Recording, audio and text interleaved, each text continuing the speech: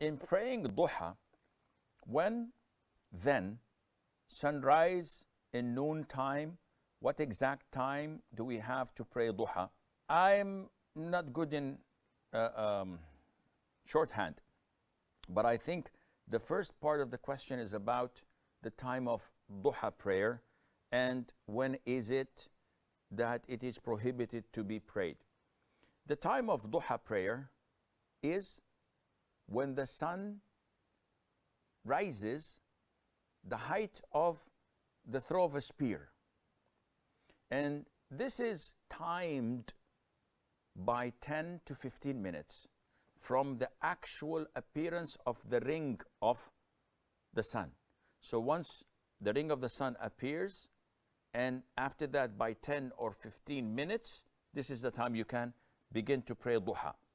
Or also pray Salatul Ishraq if you had prayed Fajr with the congregation and remained in the masjid remembering Allah or reciting the Quran until the sun had risen.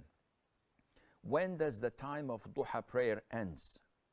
The time of duha prayer ends when the time of prohibition begins.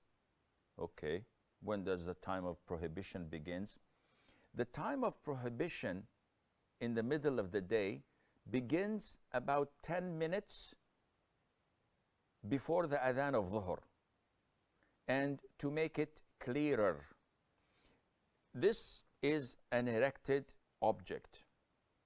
The sun rises from the east.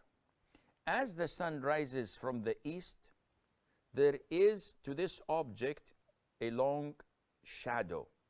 As the sun rises, the shadow is shorter and shorter and shorter until the sun is entirely on top of this erected object, which means that it's in the middle of the sky.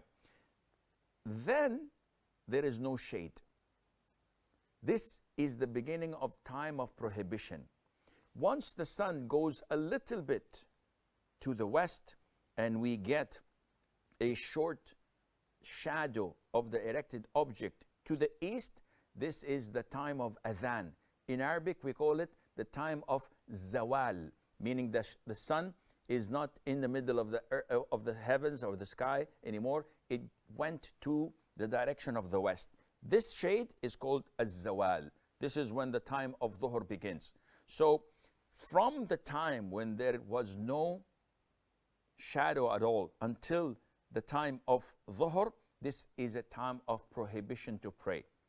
And duha prayer is among the time of the prayers that we must not pray at that particular moment, which is approximately between 5 to 10 minutes. Just to be safe, make it 10 minutes before the adhan of dhuhr.